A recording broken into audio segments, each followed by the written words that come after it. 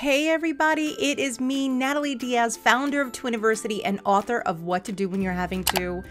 Can you believe it? We've made it to week 36. Congratulations on your big 3-6. I want to jump in immediately to all the great things that we should do this week, make sure things are wrapped up. Oof, it's a lot. I'm so excited. Let's get into it.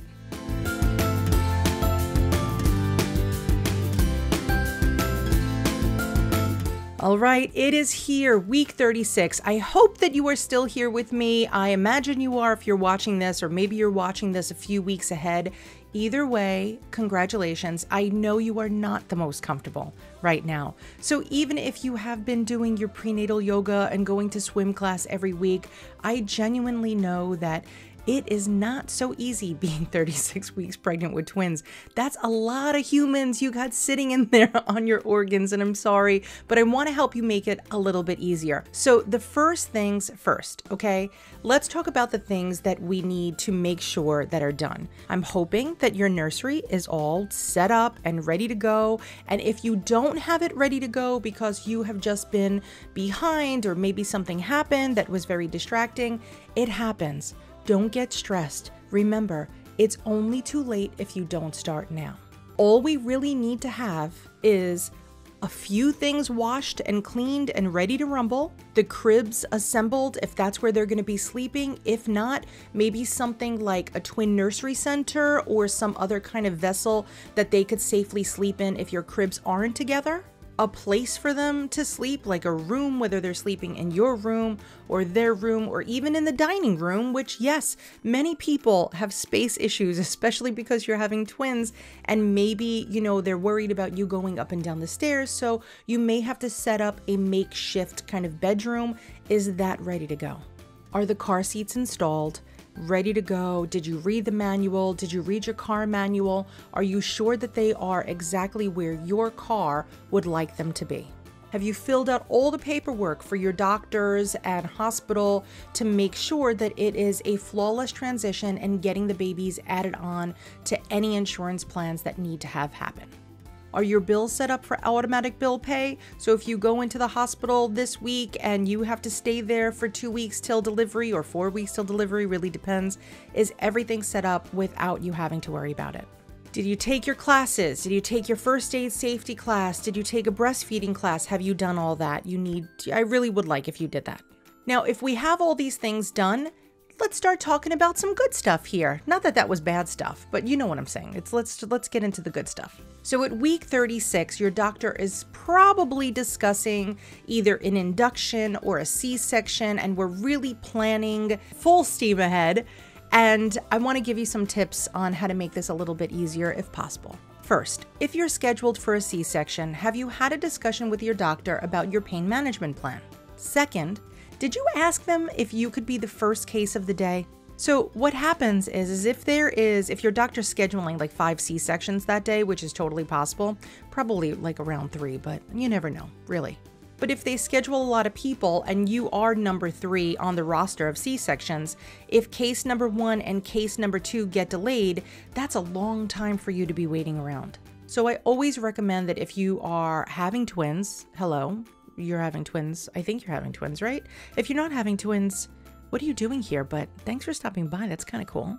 If you're having twins, it might take a little bit longer and you really never know what's going to happen. So if you ask to be the first case of the day, then you know that you're not going to be delayed by the other 2 cases that were before you. Also, think about this. If you are the 3rd C-section of the day, they're going to tell you when to stop eating, and usually it's going to be after midnight the day before.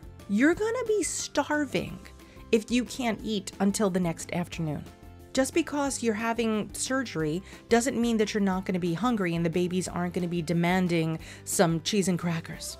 Now, if you're having a delivery and you are going to be in the OR, and by the way, you will have to deliver these kids at some point. Whether it's a C-section delivery or a vaginal delivery, talk to your doctor about those preferences that you had. And I do want to go back and say that I know we said, like, I want you to have the delivery that you have, which I really do. I want you to have the delivery that you want.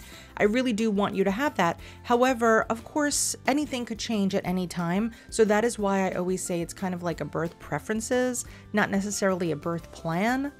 because we could make the best plans and then the doctor could say, yeah, that's not going to happen. So in the OR, whether you're having a vaginal or a C-section, have you thought about playing some really good music? Yeah. You could ask a nurse to say, hey, here's my playlist, here's my phone, could we plug it in? Ask the doc about that because they don't hate it. All the doctors that I personally have known that have worked in surgery always play music. And they may have a very obscure playlist, but for a C-section, you are going to be part of that. Where like if you're having like hip surgery or something, you're not necessarily going to choose your playlist because you're not going to hear it that much. But with your C-section, think about it. Maybe you just want to play the soundtrack to The Lion King. So when the twinnies are born, they could hold the twinnies up like Simba. That would be pretty cool. So think about a playlist, maybe the song that was playing when you and your partner met, maybe the song that was playing, the day that you found out you were having twinnies. Music's really pretty cool. So think about that. Next thing is, you could pack some essential oils in your hospital bag. I actually always have some with me because I am a wackadoodle. And what I do is if I know I'm going to be someplace that I am a little anxious, what I do is I just put a few essential oil drops on my finger and then I just rub it underneath my nose. And that's it. And guess what? Now everything smells beautifully like lavender because that's what I have today. And there's no reason why you can't do that. During your labor process, during delivery, essential oils are pretty nice. And there is a very strong connection between scent and memory. And so how awesome would it be if you remembered your twinnies, the day that your twinnies were born every time you walked through a beautiful field of lavender? Does anybody do that? I've never actually walked. Yeah, it's a plant, right? I've never walked through a field of lavender. I'm adding that to my own to-do list. Now, for my partners, are you paying attention right now? Now, I know I told you to pack your own hospital bag, but I see your own hospital bag and I raise you. Do not wear a t-shirt or a polo shirt underneath your scrubs. Probably they're going to give you scrubs that are either going to button up or zip up in the front. And if you wear either a button-down shirt underneath it or no shirt underneath it, when those twinnies come out and start having some celebrations into the world, in case Mama Bear can't have skin-to-skin time with them, you can. But if you're wearing your Led Zeppelin t-shirt from a '92 concert, you're not going to be able to get them on your skin as much as I would really like if you did. And with C-sections and vaginal deliveries, you could be in that OR longer than you anticipate. It's not a bad thing, but they're not rushing you out. It's not like there's a clock and they're like, okay, we have this OR scheduled from this time to this time, so we have to make sure that they're out of here by that time. That's not how that happens. We don't know. Mother Nature plays a role in this too. And if it takes a little bit longer, it takes a little bit longer. So may as well be comfortable with some good music, be comfortable with something beautiful, sweet smelling, maybe some tangerine, lavender, eucalyptus, something. And by the way, do not have that be the first time that you try that, because try that at home for quite a while to make sure that you don't have any skin interactions with any of the essential oils that you're buying. Your partner could have some wonderful skin-to-skin contact with them while everything is happening. There's so much great stuff that could happen, whether it's a vaginal delivery or a C-section delivery. You still have control of this. This is pretty cool. There are some items I should say that you have control over, but you can make it a nicer environment for the day that your twinnies get here. And worst comes to worst, it never hurts to ask. Now, for week 36, I want to talk about your physical comfort. If you are very uncomfortable standing, studies show that sitting is probably best for you. I actually don't know if there's a study on that. I'm just literally making that up now. If it hurts when you're laying down on your side, don't lay down on your side. If it hurts when you're on your back, don't lay on your back. Find wherever you are most comfortable and realize that it may not be in your bed. You may have to sleep in a recliner. You may have to sleep, if you bought a rocker for the kiddos' room, hopefully you bought a rocker and a half, because a traditional rocker is going to be really tight to kind of breastfeed to on that if you're planning on breastfeeding. But you may just be comfortable someplace else. Find out where that is and get some rest. Kick your feet up. That is a lot of baby in you right now. And it's a lot of stress, on your organs, and it's a lot of stress on your bladder, and there is a lot going on. And if your partner does not understand anything and they are like, I don't get it. Yes, I know you're big. That's my traditional partner voice. Then could you go grab them for a second? Okay, I'll wait. I don't have a watch on today, but I'll hold. Okay, hey partners. I don't know if you've noticed, but your twinnies are going to be here soon, and pretty soon. I mean, really anywhere. I would expect within the next 2 weeks tops, but you never really know depending on how many kids you may have had before. So if you are noticing that she is very stressed, could you help her out? Could you not wait till she asks? Could you get her water? Could you make sure that she's eating? Could you rub her feet? Even if you hate feet, put on some gloves, put them under a blanket and rub them, because it's a lot. This is a lot of hard work that she is going through to keep these twinnies in her, and she really is doing so fantastic. So I hope every day, and I imagine every day, that you are just in total admiration of what she's doing, not only for just the amazing humanness of it, but what she's doing for your family. She is creating your next generation. That is your legacy that is in there.